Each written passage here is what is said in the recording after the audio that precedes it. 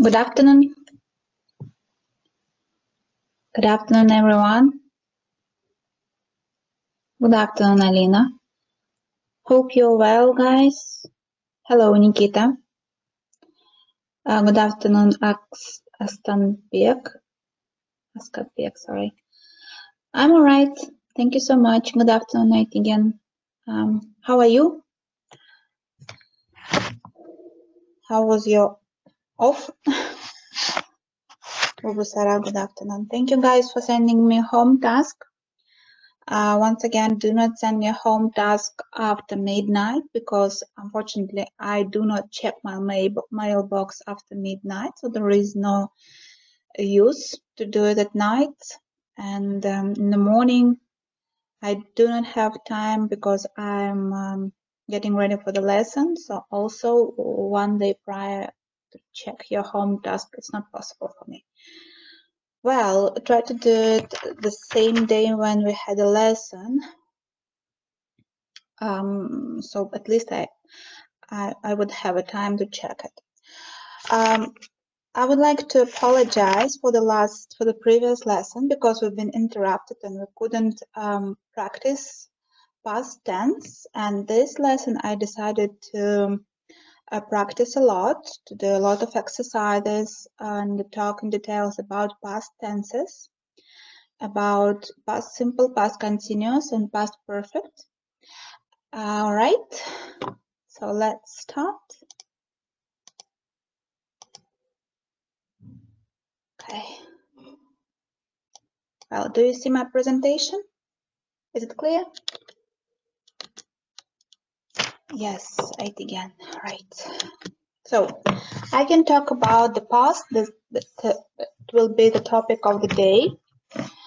And today we will listen to the previous topic. If you remember, we've been listening to different people talking about their family backgrounds. So we will listen it again and do exercise in regards of that.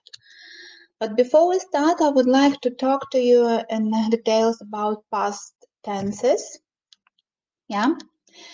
Do you remember we start talking about past simple? Can you remind me what is past simple?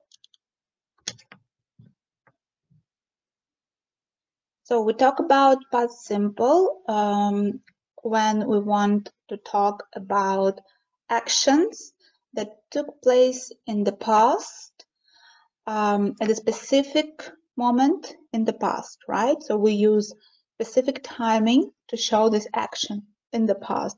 So for example, World War II finished in September 1945.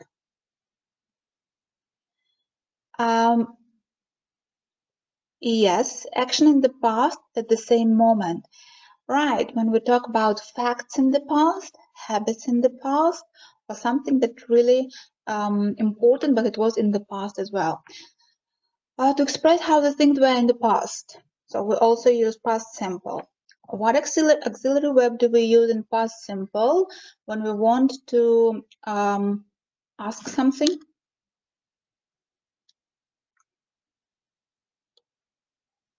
Can you remind me the structure of past simple?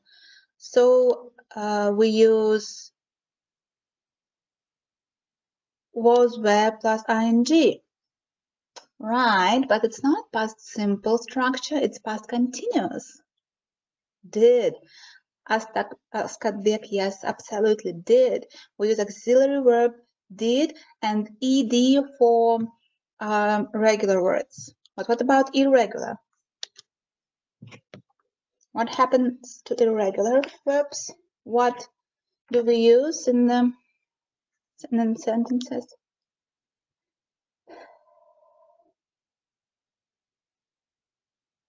It's participle 1 or participle 2? Verb third form. All right. Second form, exactly. It's infinitive, participle 1 and participle 2. In past simple, we use second form, means participle 1. Right. Past continuous, that's the one you've been talking about the structure you mentioned, Subhan, when we want to show the action in the progress for the short period of time, right?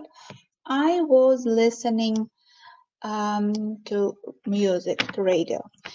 Past simple and past continuous usually are used in one sentence when we want to show that one action that was in the process was interrupted by another one. Yeah, do you remember this? For example, I was eating dinner when he called me last night. So I was having my dinner and all of a sudden somebody called me. So my action was interrupted by another. Yeah.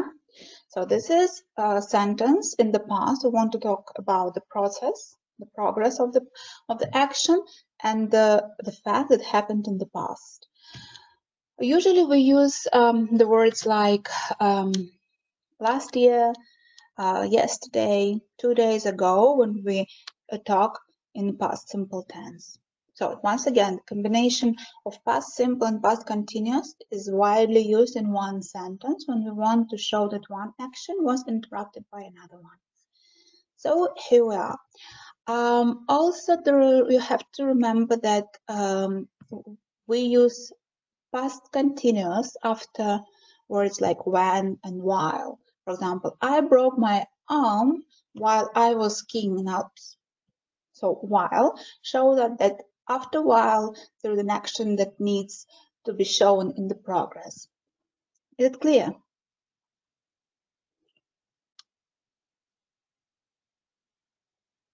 All right.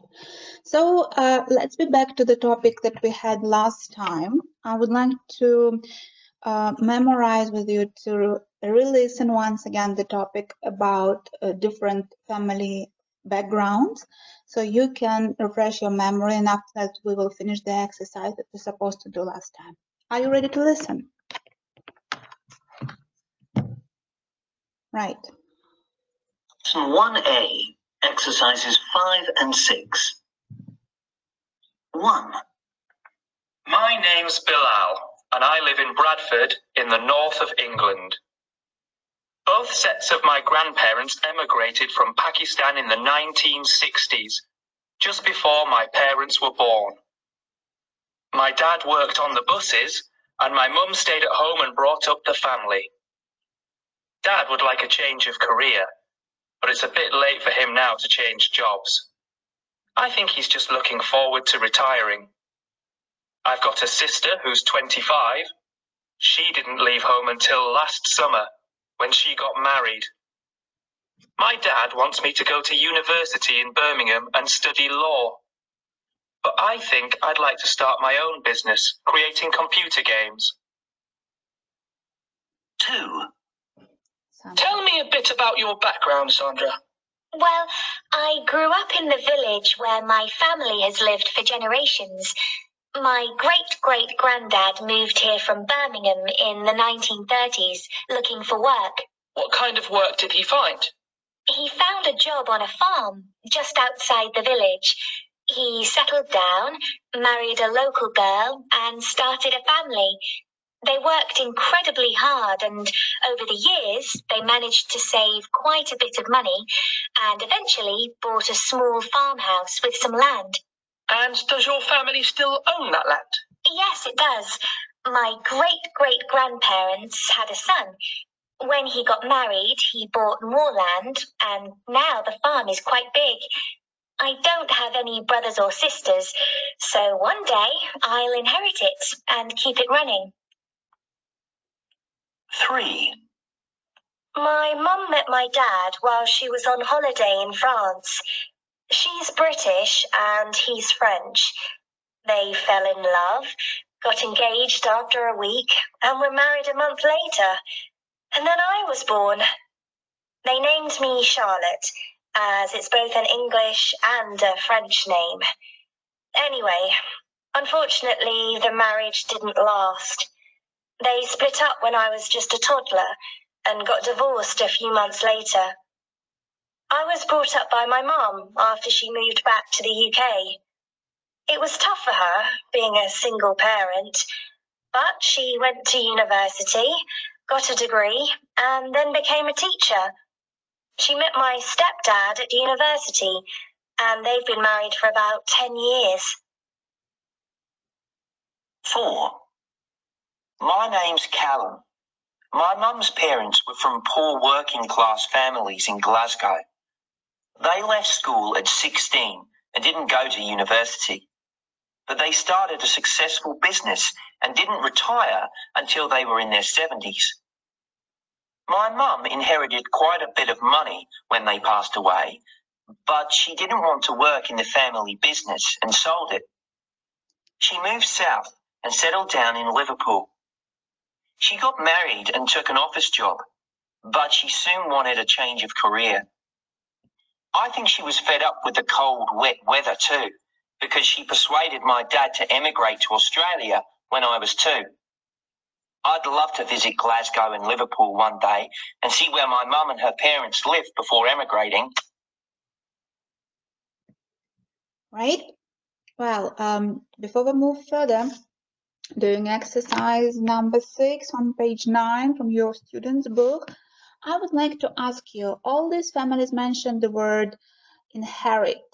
What does it mean? The first who would answer would get the mark. Inherit. Do you remember we've been talking about this word during our lesson previous time? What does it mean, inherit?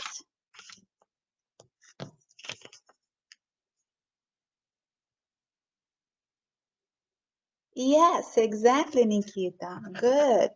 So it's something that you get after your parents or grandparents. It can be farm, money, exactly, Bubusara, yes.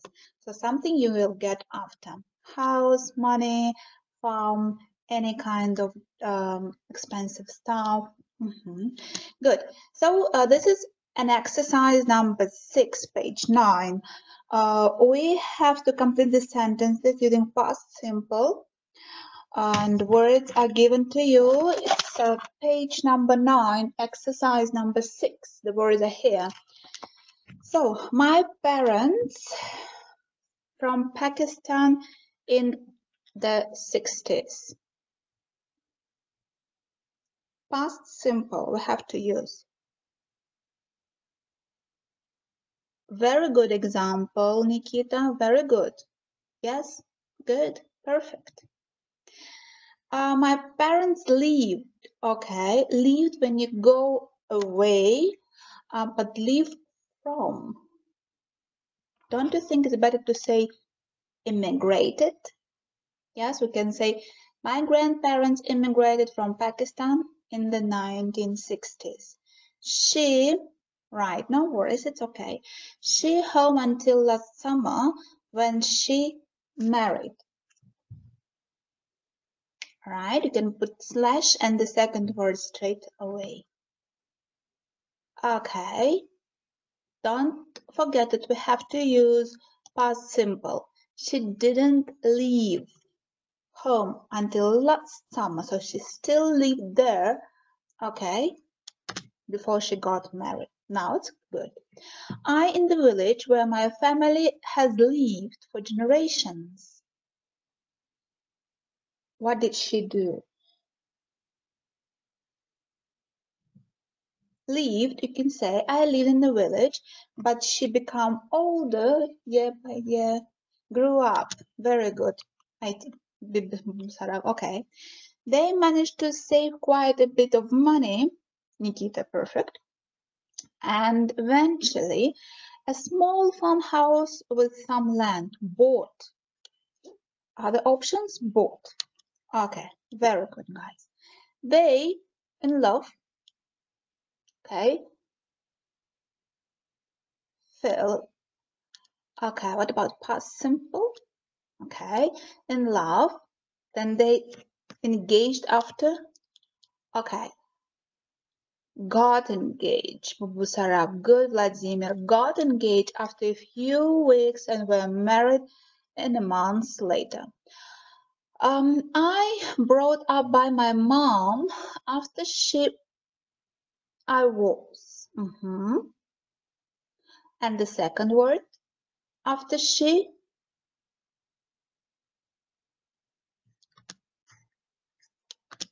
moved.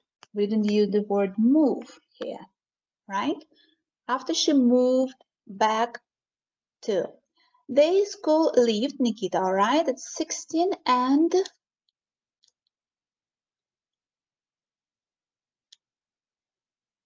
started, didn't go. Okay, right. They didn't go to school at 16. They left. Leave, it's a present tense. In the past tense, it's a regular verb and had the form of left, right? School at 16 and what do we do? Right, Nikita? We went to the university, or we, yeah, didn't go. It's about the parents of our hero column. They successful business, and until they were in their 70s, they started. Good, Bubu Sara. Very good. All right. And the last word is didn't retire. Very good, Bubu Sara. Perfect. Miss Aginova, very good job. I'm very proud of you. Very good, afford. Right. And today we will talk about past perfect tense. Some of you are quite familiar with this tense, but for the rest of you guys, it will be something new. Past perfect, actually, it's a very nice tense. I love it because British, they say, if you speak sentence in perfect tense, means you know English. So, past perfect, what does it show? When do we use past perfect? When do we use it? We also use it in combined sentences with past simple, but past of past, yeah, yes, Uban, very good explanation, is used to talk about an action which happened before another action in the past. Oh, it's not finished yet. Oops, sorry. I'm sorry. Sorry, guys. So, in the past, it's not mentioned here. He started a business before he left school. He had started his business. So, something happened before simple past tense in the past. I will talk about what was before main action in the past. All right, Bubu Sara, very good. He had started, it's had, and ed for regular verbs, and if the words are irregular, what happens?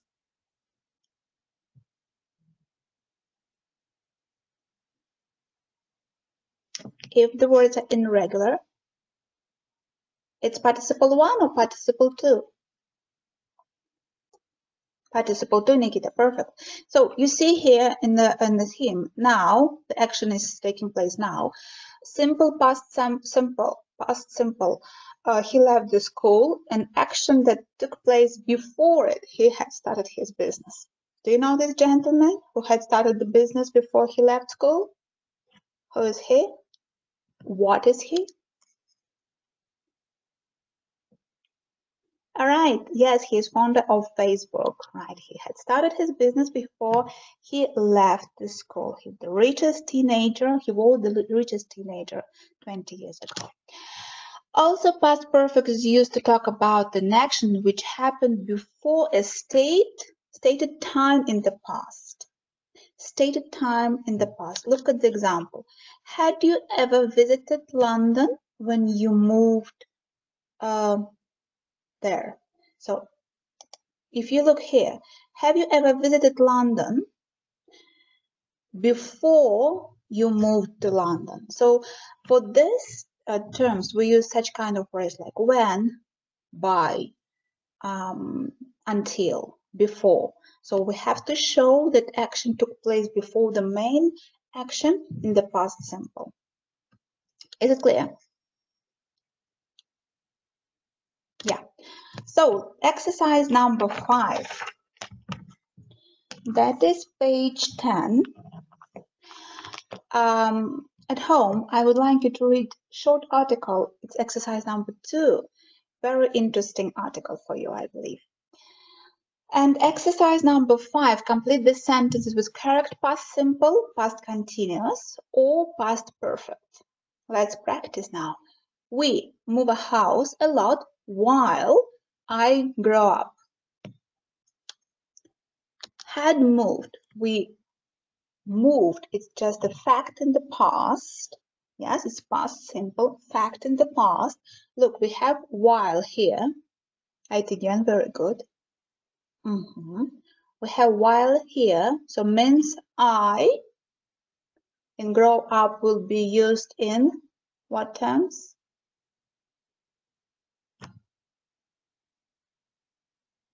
I was growing up. Very good. Very good, Bubusara. So one is a fact. We moved a lot while I was growing up. Vladimir, good. After Joe learned to drive, he buy a car. Hard. It had. All right. One action before another action, and all these actions are in the past. Yes. Before. Yes. Yes. Exactly.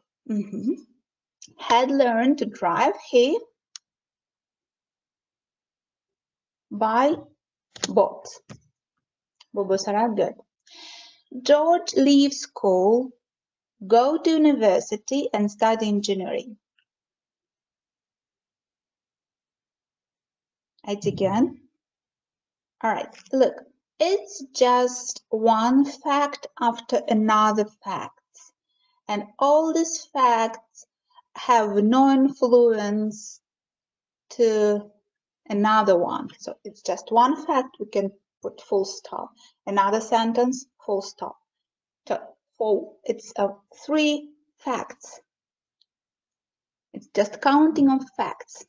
Left the school, past simple, went to university, past simple, and studied engineering, past simple. Exactly, super. All these sentences can be used one by one, or we can just put comma. Where you live when you get your first job. Look, there is when. Means the action was in the process. Bubusara, just think twice. Action.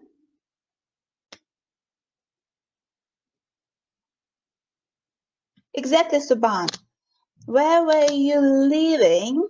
Exactly. You, it's a second phase, single, plural, so it's where. Where were you living when you, past simple. So the process was interrupted by another. Exactly. My parents in 1990, it's specific time, got, past simple. They had fallen in love 2 years before. While, Nikita, good. While means they work will be used in, exactly, Nikita, perfect. Very good.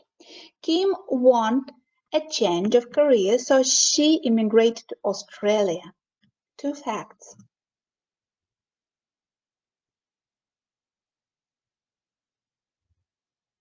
One has no connection with another, I mean, no influence to another. One fact and another fact.